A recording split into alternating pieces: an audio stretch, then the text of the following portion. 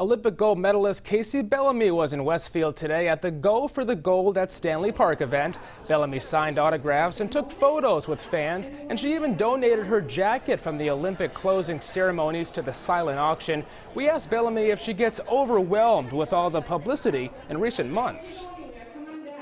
You know what, it's not overwhelming. It's such for a good cause, and when I was back here in April, March, it was just, everyone was just arms wide open, just so happy for the success, and I just owe it all to, Westfield and Western Mass and the support that I've had over the years.